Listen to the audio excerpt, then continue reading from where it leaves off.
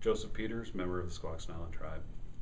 Things that are at risk to me as a tribal member in our community are the traditions that we have as a group, and some things that I can think back of.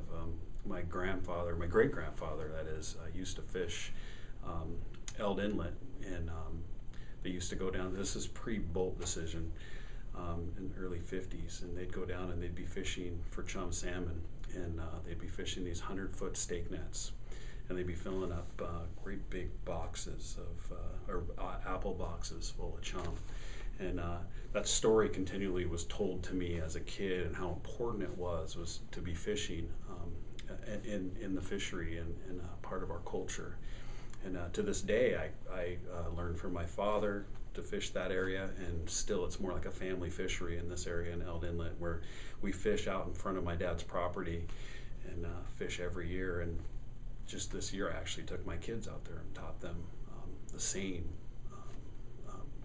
fishery and how we do things and how important it was, and even told the stories that my grandfather told.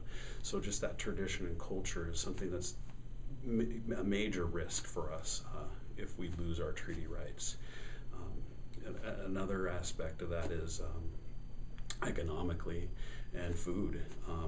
You can look at it as a monetary side, or just food itself. As we lose that fishing right, we won't have food for our people, and we may not have the money that it may generate for us